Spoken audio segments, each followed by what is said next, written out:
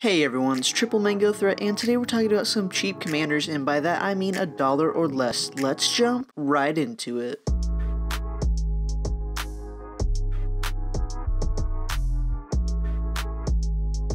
First up, we're talking about Yasova Dragonclaw for 200 green. It's a 4/2 human warrior with trample. At the beginning of combat on your turn, you may pay 1 Is It. If you do, gain control of target creature and opponent controls with power less than Yasova Dragonclaw's power until end of turn. Untap that creature and it gains haste until end of turn. What's really sweet is that this is a 26-cent commander, which is very budget friendly, and what I love about this commander is that it gains control of our opponent's creatures. Now, if you don't like that, this is probably not a commander I would suggest for you, because we're going to have cards that take advantage of the creatures that we gain control of. So for example, Evolutionary Leap. We can pay green and sacrifice a creature, reveal cards from the top of our library until we reveal a creature card, put that into our hand, and the rest on the bottom of our library in a random order. So when we sacrifice our opponent's creatures, it's going to go to their graveyard. And also we can gain control of their creatures if we don't have our commander with cards like Captivating Crew, where we pay 3 and a red to gain control of target creature and opponent controls until end of turn. Untap that creature, it gains haste until end of turn. Activate this ability only anytime you can cast a sorcery. Now normally this might not be very good to you, and so there's a way we can actually keep our opponent's creatures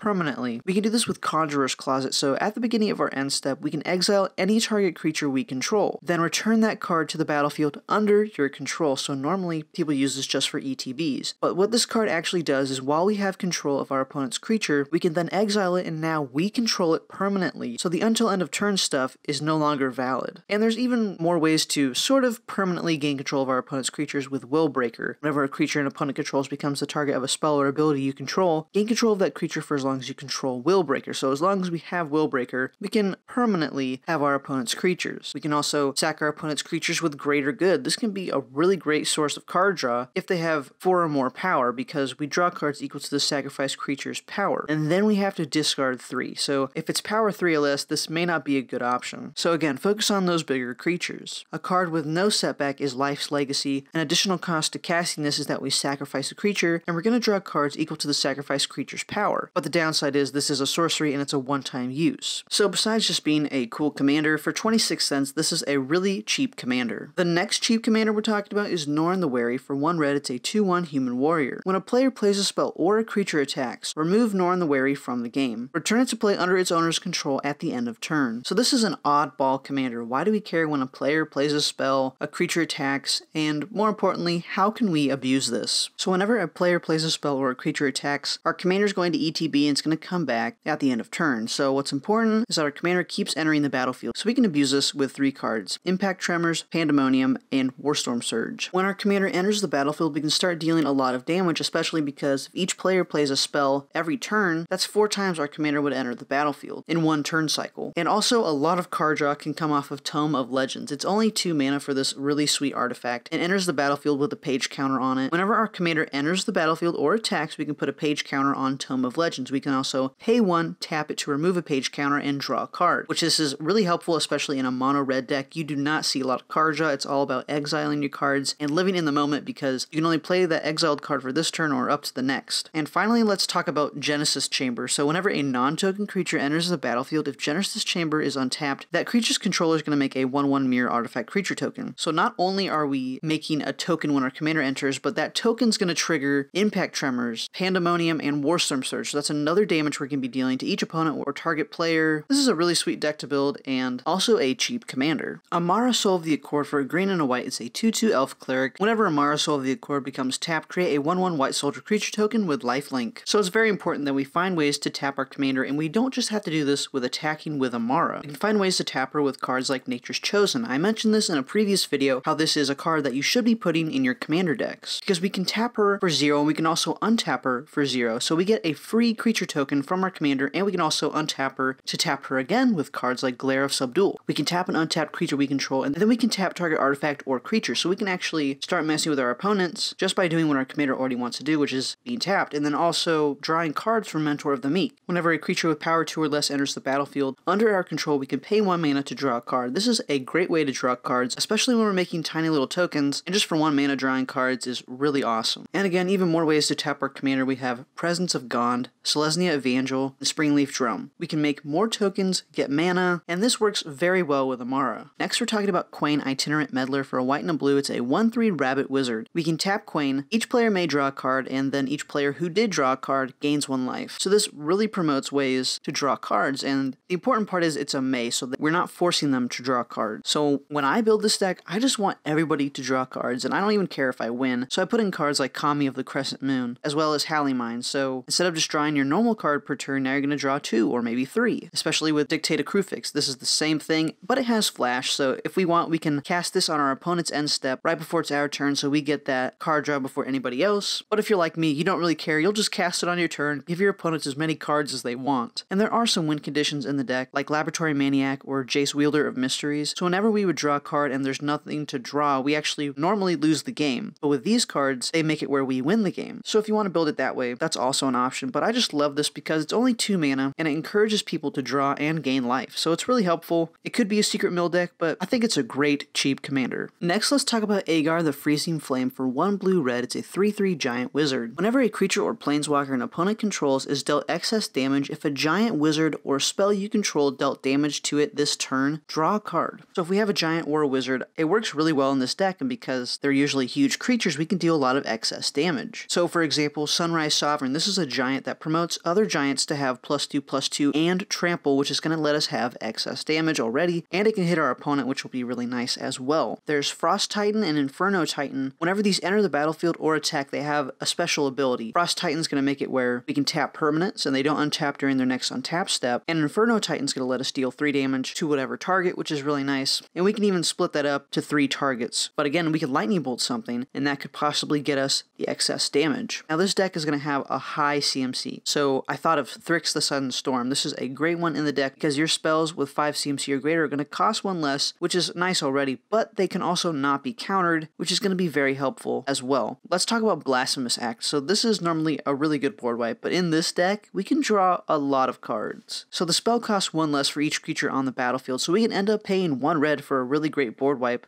This deals 13 damage to each creature. This could be a lot of card draw coming from our commander, so if you want a different type of deck, this is a great one for you. Arami of the Dead Tide. This is probably one of my favorite commanders. For 1 blue-black, it's a 1/4 Merfolk Wizard. We can tap Arami and exile cards from our library equal to the number of opponents we have. Target creature in our graveyard is going to gain Encore until end of turn, and the Encore cost is its mana cost. So the more opponents we have, the more awesome things we can do with this deck. So for example, we care a lot about ETB triggers and die triggers in this deck. So when we cast things like Muldrifter, normally we get 2 cards out of this. But if we give Muldrifter Encore, we can end up drawing 6 cards if we have 3 opponents. Great Merchant of Asphodel can do a lot in this deck, especially if we have 3 copies. That's a lot of life we're gaining, and a lot of life our opponents are going to be losing. Now it's important that we fill our graveyard, so we can do this with cards like Stitcher's Supplier. It costs 1 black, and when it enters and when it dies, we can put the top 3 cards of our library into our graveyard. So it's going to help us mill, and we can always make 3 copies of it with Arami, so we can even mill even more. We can start stealing our opponent's creatures with cards like Sepulchral Primordial. We can take creatures from their grave when this enters the battlefield, and if we have 3 copies, that's 3 creatures from every opponent, which is insane. And finally, a great sack outlet is Altar of Dementia. Normally, I think players would mill their opponents with this, but it's actually really important that we mill ourselves. We can get more options for Arami to target, and this is a really cool deck, especially with a cheap commander. Daxos of Meletis. For 1 white blue, it's a 2/2 human soldier that can't be blocked by creatures with power 3 or greater. Whenever Daxos of Meletis deals combat damage to a player, exile the top card of that player's library. You gain life equal to that card's converted mana cost. Until end of turn, you may cast that card, and you may spend mana as though it were mana of any color to cast it. So already I really like this commander because I love to cast my opponent's spells, and there's a little bit of a life gain theme to it as well, but I usually don't focus on that part. And what's really nice is that power 3 or greater can't block Daxos, which is really helpful because the worst that's going to happen is they block with a 2/2 and we lose our commander, but there are ways to make our commander unblockable to all creatures with cards like Aqueous Form, so our commander can't be blocked, and we get to scry 1 when our commander attacks. And there's even more ways to make Daxos unblockable with cards like Aether Tunnel and Steel of the Godhead, which our commander not being blocked is going to give us more opportunities to take our opponent's cards, gain life from them, and even deal our opponent's commander damage, which we could end up winning the game that way as well. So there are some interesting counter spells we can use in this deck. Memory Lapse and Lapse of Certainty. We're going to counter target spell, and if that spell was countered, we can put it on top of the opponent's library instead of going to its graveyard. So that means when we attack them, hopefully we can be able to cast it ourselves. So it's an interesting way to take take their cards, and then they become ours. Now what's important is that our commander has to deal combat damage, so when we give our commander double strike with cards like Silverblade Paladin, we can get 2 triggers of this really sweet ability, or with cards like Battle Mastery. Twice as much damage is going to get through, and we get 2 cards from their library, which is amazing. Feldon on the third path, for 1 red, it's a 2/3 human artificer. We can pay 2 and a red and tap Feldon to create a token that's a copy of target creature in our graveyard, except it's an artifact in addition to its other types. It gains haste, and we have to sacrifice it at the beginning of the next end step. So it's really important to fill our graveyard with some great creatures, so we can do this with cards like Faithless Looting and Cathartic Reunion. Remember, discarding cards is actually a really good thing, especially if it's creature related, because our commander is going to be able to bring it back to the battlefield just for 3 mana. And normally when we sacrifice the creature at the next end step, it may not seem like a really great thing, but when we have cards like Solemn Simulacrum, it's going to let us draw a card when it dies. And when it enters, we also get a basic land tapped, which can help us get ahead if we really need to. A great card in this deck is Molten Primordial. When it enters the battlefield, for each opponent we can gain control of up to 1 target creature they control, and we get to untap them and they gain haste. So if it's on our turn, we can do some crazy shenanigans. And Spawn of Thraxes, when it enters the battlefield, it's going to deal damage to target creature or player equal to the number of mountains we control. Well, this is a mono red deck, so this can be a lot of damage we're dealing to one player, and especially since it's repeatable with our commander, this could be a really great card to reanimate. Last, we're talking about Combustible Gearhulk. This recently saw a reprint, so it's a little bit cheaper than it should be. For 6 mana, it's a 6/6 with first strike. When it enters the battlefield, target opponent may have you draw 3, and if they don't, we get to mill 3. Then Combustible Gearhulk is going to deal damage to that player equal to the total mana value of those cards. So we can end up dealing them a lot of damage because there's going to be a lot of high CMC cards in this deck because we're cheating out these huge creatures that normally we have to pay 6 or 7 mana for. We're just doing it for 3 and tapping our commander. So you can get a lot of value from this cheap commander. Next, we're talking about Grumgully the Generous. For 1 red green, it's a 3/3 Goblin Shaman. Each other non-human creature you control enters the battlefield with an additional +1/+1 counter on it. Now, normally you might not think anything of this commander, but this works really well with cards that have persist, such as Scuzzback Marauders and Woodfall Primus. Normally when they die, if they didn't have a -1/-1 counter on it, we return it to the battlefield and it has a -1/-1 counter on it. Well, our commander has these creatures enter the battlefield with a +1/+1 counter. So they go back to their normal power and toughness, and so every time they die, they're coming back to the battlefield and having a lot of ETB triggers. So we can really take advantage of Impact Tremors, which whenever a creature enters the battlefield under our control, it's going to deal 1 damage to each opponent. And since we're having a lot of +1/+1 counters on our creatures, we can have Gnarled Colony, which says each creature you control with a +1/+1 counter on it has trample. And this is just for 2 mana, and it's a really great way to start giving our creatures trample. Inspiring Call is going to make it where for each creature we have with a +1/+1 counter on it, they're indestructible and we get to draw a card for them. And finally, we have Rishkard Pima Renegade. Each creature we control with a counter on it as tap, add a green. So every one of our creatures is now a mana dork, gets +1/+1, and if they have persist, we have the possibility of having them entering the battlefield again, and we get sweet triggers from our other cards. The last commander we're talking about is Vega the Watcher. For 1 white blue, it's a 2/2 bird spirit with flying. Whenever you cast a spell anywhere from other than your hand, draw a card. This commander is so powerful, and what's really sweet is that it's only 3 mana. So we have cards that are going to let us play and cast spells from anywhere besides our hands, like Future Sight and Magus of the Future. We're going to play with the top card of our library revealed, and we may play the top card of our library. Same with Precognition Field. We can look at the top card of our library, and we may cast it if it's an instant or sorcery. So yes, it's a little more specific, but again, we could be drawing cards off of this, and we can always pay 3 to exile the top card of our library if it's not what we're wanting to use that turn. There's cards like Chemister's Insight and Deep Analysis, where normally we just draw cards, but with things like Jumpstart and Flashback, we're casting these from our graveyard and they're not our hand,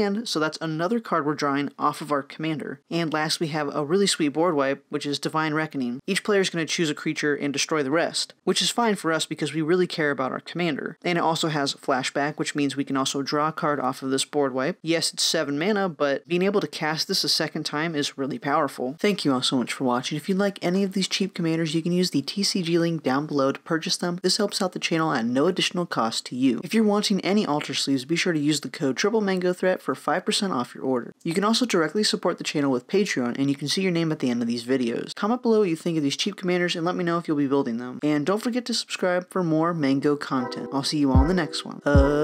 Peace.